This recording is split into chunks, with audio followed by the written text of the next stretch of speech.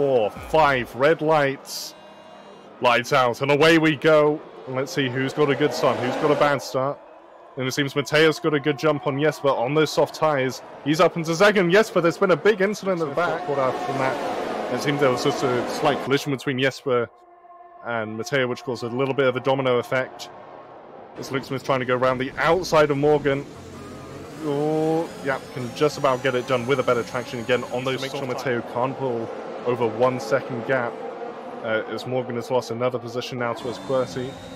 They're on equal tyres though, so nothing affecting that. And it's actually Luke is right on the back of Yes, around the outside. Want to get past as soon as possible on those softs. Ideally, I think you want to get to the back of Mateo, seeing as he is the nearest driver. He's going to be on that strategy. I think that was a slight advantage in the straights. Richie's about to get past Cody. He did. So the Alpine snuck one up on the inside there of Cody. We'll get that DRS train as well. So Luke Smith gets an overtake. Lead, because whoever has the lead going into the pit stops may have quite a bit of advantage later on in the race. Run now. Thomas is going to have a right up the hill if he doesn't. Look at the massive toe that Luke is getting. You don't want to go through. Oh, that was a bit nasty. Everyone was trying to outbrake each other, I think, especially Luke and Thomas, as they're now both attacking. Oh, it's 3 wide again. Austria can provide, as Carter is right there in the action as well. He wants to go at a podium spot. And Luke back down to 3rd. There was very nearly spin there. But thankfully, due to everyone being very... Frenchman. He has to see live another day. Obviously dropped a couple of places at that, but yeah, that's not too bad. I was going to say the top 5 drivers are separated by a second. Oh, look at as QWERTY's has gone down the inside. As Jesper was trying to go around the outside, I think, with Mateo. Now it's QWERTY in the Mercedes. Will go down. Luke doesn't come in. Interesting. Mateo does. That's not surprising. He's just got a penalty. He'll obviously want to try and do something to maybe reduce the deficit away from that. And there are some medium people coming in as well. Not as many people coming in as I expected. Leaving it as late as possible to give Luke as little chance as possible to have a go at him. Is he going to go early though? Looks like he's already gone. He's trying to catch them out. It seems to have called Luke out. He's already half a second back, and this is the chance Thomas needed. Yeah, saved something's happened to him. I know, he just had a spin. No, he's back on track. Yeah, remember. Okay. Yeah, and Luke Smith down the inside. Sorry to cut you off. Luke Smith going down the inside at turn 3 on Thomas. Did he keep it? Yes, he kept behind at the detection point though. I mean, he has DRS for the second way through the race. So some of the drivers are nursing 1 warnings, and a couple of them are into the 2nd warnings, but not as many as what we kind of expect. And that looks like an overtake again. So Thomas wants his one back from Luke. Yeah, but he didn't do what Luke did last lap and keep behind for the detection point. So now DRS down into turn 4. Will go down the inside. Can Thomas cover it off? No, he gives it through. And yeah, like I was saying before, just making sure they don't lose too much time to the cars behind. That they themselves are squabbling, so they're costing themselves. It's changed already. Thank you very much for changing it. Yep. Yeah. I've just seen an idea of Luke's tyres currently in the moment. Let's say they're getting around 40%. Yeah, so that's around when they turn 1. That's let Thomas Harvey through, and that might let QWERTY through as well. That was a big mistake from Luke, and that's him now down into 3rd place. Obviously, we'll have DRS down into turn 4. As he's trying to make that move as QWERTY. He's just now.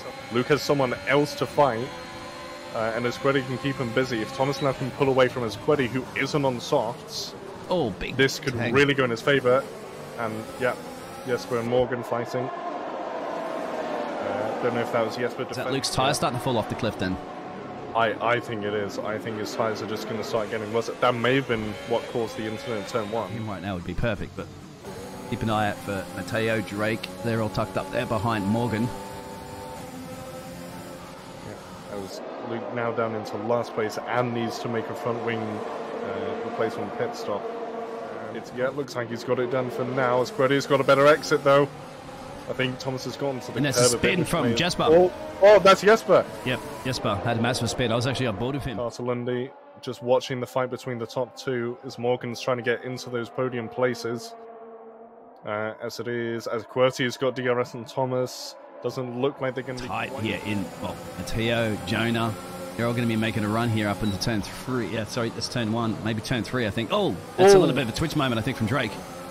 Yeah, it looked like he just had over tight. Luke gets a penalty. That could be very big towards the end. As these two still going side by side. and eventually Thomas has to yield the place.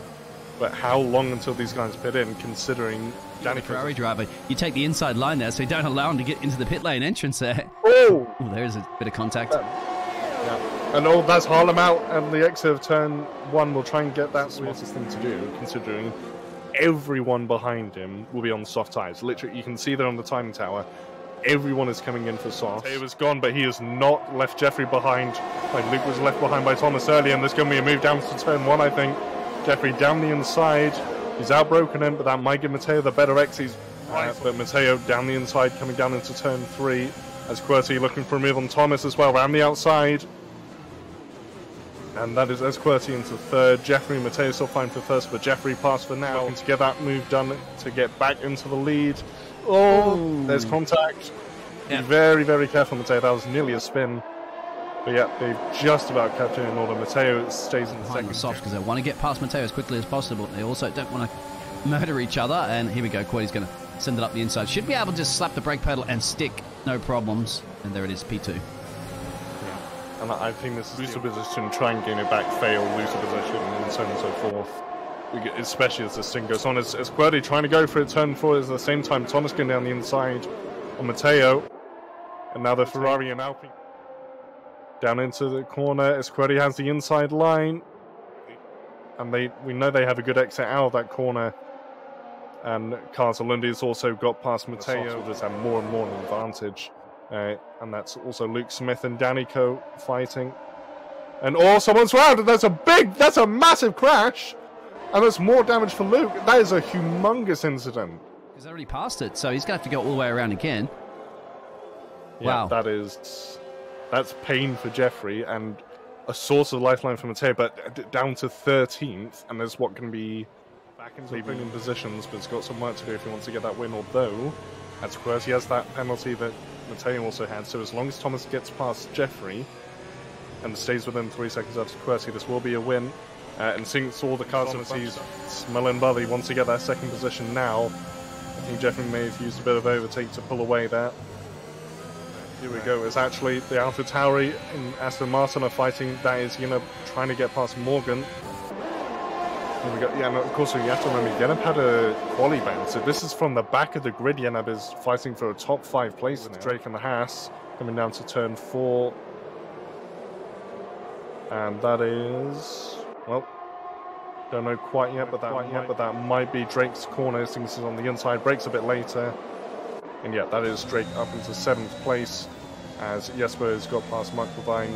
Luke Smith still down in 15th place. And there's another crash. Got tapped from someone, and then he just hit the back of Joshua while he was spinning. So that, thankfully, it looks like didn't actually affect cars in the AlphaTauri.